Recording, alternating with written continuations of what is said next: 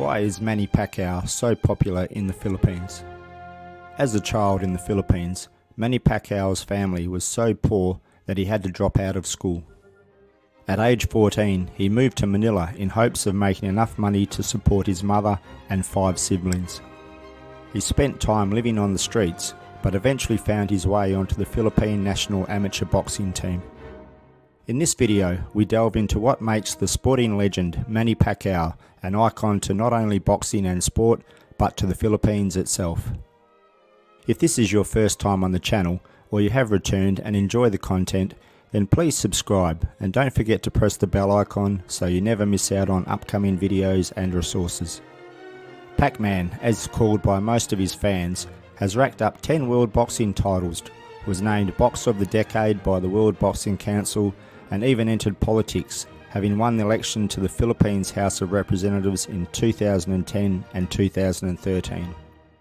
But in his still impoverished home province of Sarangani, he's known as much for his generosity and willingness to help virtually anyone who asks. Over the years, he's given a large amount of his boxing fortune to student scholarships, farming equipment for the poor, churches, hospital, disaster relief, environmental causes, and many international charities. Manny has also become a major figurehead in the fight against human trafficking, using his stature, political power and finances to help combat the practice in the Philippines. Manny Pacquiao has literally changed the face of boxing and challenged the perceptions of Asians to the world. Manny Pacquiao's philanthropy has become so vast that his friend and boxing legend Sugar Ray Leonard warned him to be careful about being too overly generous, in case he has nothing left to show for all the years of toil. After earning upwards of $120 million in his fight with American Floyd Mayweather, Pacquiao's promoter said, "I believe half of what Manny earns in this fight will be going to charity."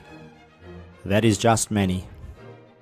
It is said that Manny Pacquiao's story begins as a stowaway on a boat bound for Manila, determined to pursue his dream of becoming a boxer and fighting to free his family from abject poverty. To millions of people around the world, Manny's story validates their own determination to work hard and overcome any obstacles they may encounter. Manny has said that he continues to fight because of his love for the sport, but also because of how much joy it brings to others. Manny has always done everything he can to give back and fight for the less fortunate. He has devoted himself to public service and donated more than 1/3 of his career earnings to charity.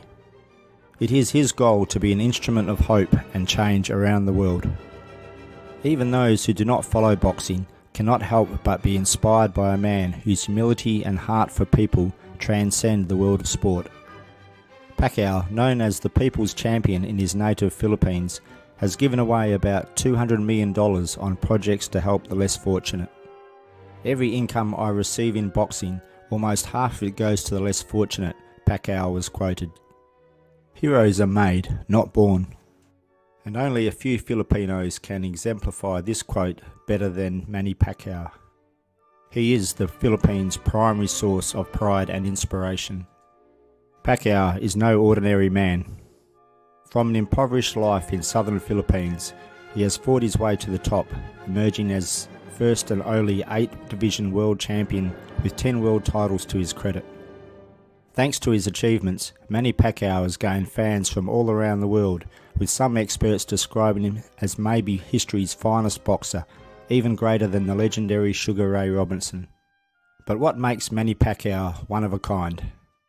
What are the forces within that have pushed him to excel in boxing? Here are some little-known facts that have defined him and made him the great fighter and man he is today. As a child, Manny Pacquiao wanted to become a Catholic priest. However, poverty got in the way, so he pursued boxing instead. Contrary to popular belief, his nickname Pac-Man was not based on the arcade game of the same name. Rather, it is the combination of the first syllables of his first name, Man from Manny, and his last name Pac from Pacquiao. His other nicknames include the People's Champion, the Destroyer, the Nation's Fist, the Fighting Congressman, and the Filipino Slugger. Manny was born in the poor and isolated town of Cabawi in Bukidnon, Philippines.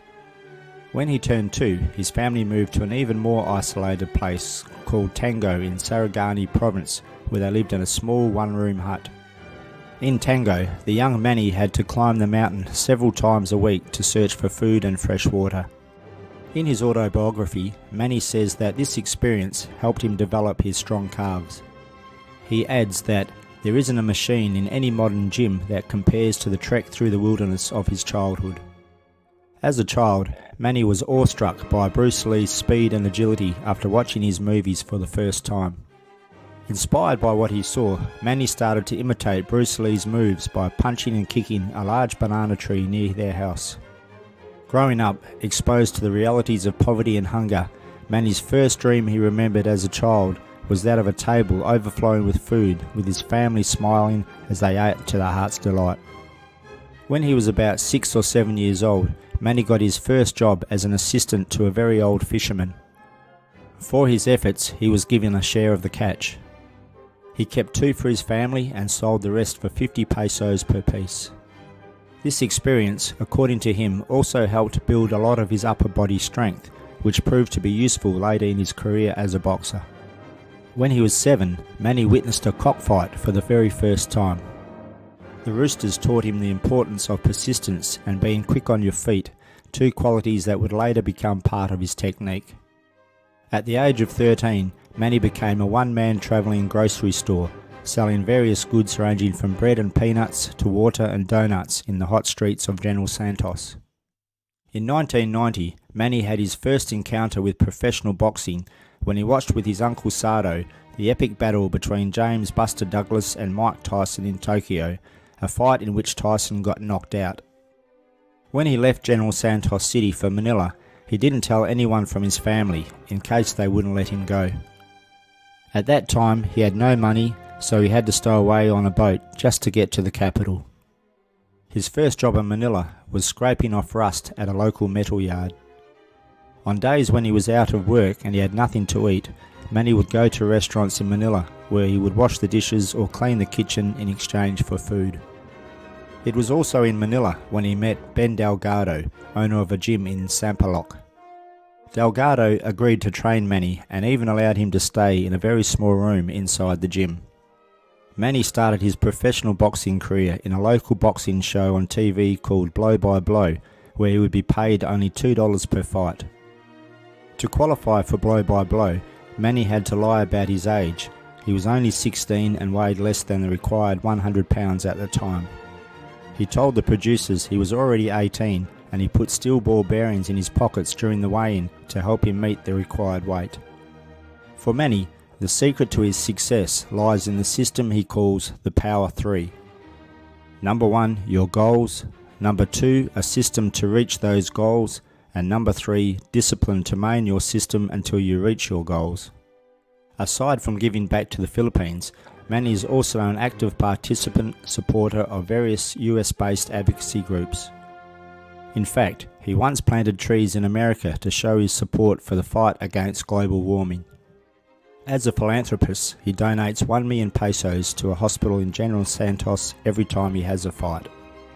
One of his beneficiaries, a man who had a successful kidney transplant, volunteered to campaign for him during the elections so that people would know about his good deeds. However, Manny politely refused the offer, saying that his philanthropic work is separate from his political career. When he won a rematch against Juan Manuel Marquez in 2008, Manny won the WBC and the Ring World Super Featherweight belts, making him the first Filipino to win 3 world titles from major sanctioning bodies in 3 different weight divisions. He was a former WBC World Flyweight Champion as well as a former IBF World Super Bantamweight Champion. Manny left the Catholic Church for evangelical Christianity. In one of his interviews, he said, "I found the right way, salvation, I was born again." He built a 2-story church in General Santos City in the Philippines. In 2008, Manny became the first Filipino Olympic non-participant to become the Team Philippines flag bearer during the opening ceremony of the Summer Olympics at Beijing National Stadium. His opportunity came after President Arroyo's request to national sports officials to have Manny replace swimmer Miguel Molina, 2005 SEA Games Best Male Athlete as the flag bearer. In the same year, 2008, the House of Representatives of the Philippines issued a resolution recognising Manny as the people's champion for his achievements and in appreciation for the honour and inspiration he had given to the Filipino people. Manny is the first Filipino boxer and athlete to appear on a postage stamp. He is featured in boxing video games including Fight Night Round 2, Fight Night Round 3 and Fight Night Round 4. There were plans to do a feature film about Manny's life in Hollywood. In 2009, Manny was included in Time magazine's list of the world's most influential people. In 2010, a 10-foot bronze statue of Manny was unveiled at the SM Mall of Asia. It stands alongside 8-foot bronze statues of a nurse, a farmer, a teacher and a construction worker. A fitting tribute to hard-working Filipino men and women. At the time of making this video, Manny is still the welterweight world champion after his stunning victory over Keith Thurman in 2019. In summary, Manny Pacquiao is an inspiration to the Philippines. He is a hero to the nation. He gives hope and joy to the people. He is the Pac-Man.